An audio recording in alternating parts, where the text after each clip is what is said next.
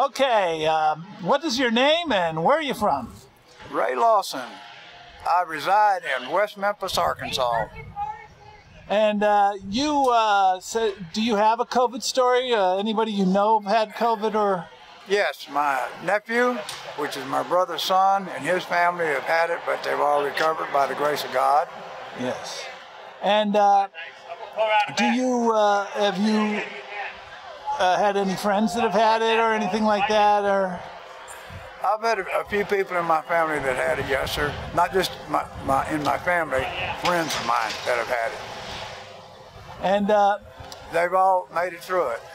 I just thank God that while my mother was alive, she was on hospice. You know, had several complications. I'm glad the Lord got her before she had to go through that and have complications possibly. Right. And then, it's been a year of this since it's been declared a pandemic. Have you been social distancing? Has it affected your Thanksgiving or your Christmas or your? No, sir, it really hasn't affected me. It's just, I really think this thing, I know it's real. There's not a question about that because I've had it in my family. But I think the press has over-politicized it. They've made it political, and the government, you know, for their own whatever. But my thoughts on the whole situation is this. Number one, first off, I'm a child of God. I believe your hairs on your head and my hairs on my head are numbered, each and every one of them. If it's my day to go, sir, or somebody else or anybody, if it's your day to go, can't no doctor save you. On the flip side of that, I'm pessimistic. I'm optimistic, not pessimistic. On the flip side of that, if it's not your day to go, sir, there ain't nothing you can catch. It's going to take you. You know, and I have a peace and joy God has instilled upon my heart, something I've never experienced before. I'm 61 years old. And now, out of respect for the elderly or the young, I will raise this neck garter up here for that.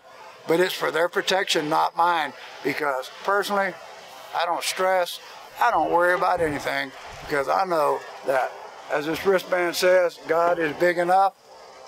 He's big enough to take care of any problem. All you got to do is ask him for it, and he will. So you think that, so has it affected your happiness at all, or your has it stressed you out at all this last year? I get stressed out none whatsoever.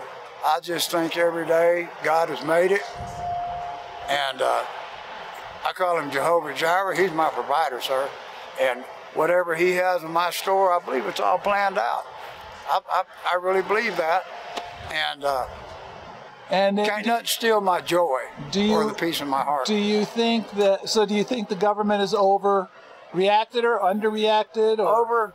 Overreacted, and it's sad to say, it's a sad day that we're living in today, because when I was growing up, the press, they would tell both sides of the story, whatever side of the political spectrum they're on, but it seems like the majority is more liberal or on the left, and whatever their need is or whatever they're trying to project, that's what they do. They're not giving you both sides of the story. You know, so it's sad. It's hard to believe the press, because they put out there what they want out there. I believe that. You know, it's a sad day that it's like that, but that's how I feel. And going forward, do you think this is the new normal, or is it this masking all going away, or? Sir, I believe it's going away. Because, matter of fact, we're in Texas right now. They're back to 100%. It's your choice if you want to wear the mask or not. You know, businesses are open 100%, and I think that's a good thing, because like up in South Dakota, I forgot the lady governor, she never shut them down, and they're doing fine. They've had cases, but not like everywhere else. You know, what really makes me feel that way, sir, I know you've heard the story since Mr. Biden is president, and he's my president also. I'm not a Democrat, but he's my president because I live in the United States and I love this country. I'm retired military, and I respect people. I treat people how I want them to treat me. The thing is, You look at the border situation, those children that are coming, sir, they are not even testing them for COVID. The families, they're just letting them in and busting them on. If COVID is such a big problem as the news projects it to be, why are they doing that? Why is the government allowing that to happen? They know something we don't know, and they only tell us what they want us to hear or what they want us to believe. And that's how I feel about it. And I guess finally, overall, what do you think? You think it's all going away and we'll return to normal, or what? Sure I do. Sure I do, sir. But the lovely part about the United States, we have choice. We have freedom. It's our choice whether to wear a mask or wear two of them, as they're saying now, you know, or whatever. It's a choice. I think the government is trying to take too much control over everything, period. Because I don't know how old you are, sir, if you have a family, but I'm sure you do. I believe you're smart enough to know what your family needs and how to take care of your family. You don't need the government to say, oh, well, you can't have your business open. We don't want them coming in there. You know, that's not their job. Their job is to protect our country, number one, and our citizens in it. Look at the border. Need I say any more?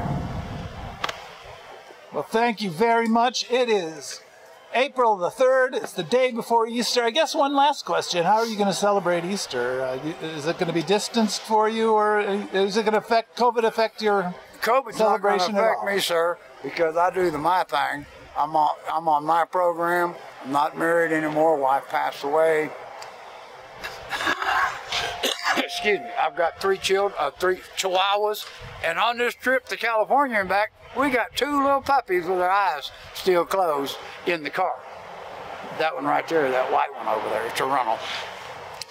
And man, I just thank God. Easter is not changed for you at all. It's not going to change for me at all, sir. Mm-hmm. Not at all, because anything I do or anything I have or I'm going to have is not mine, it's His.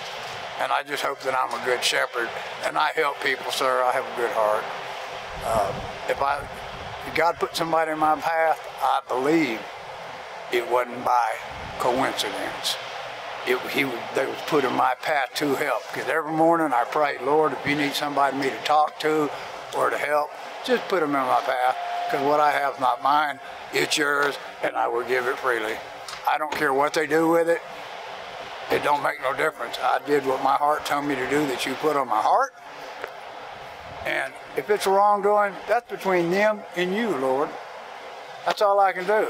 And thank you for the peace and joy that you've given me. Very good. Thank you once again. Bye-bye.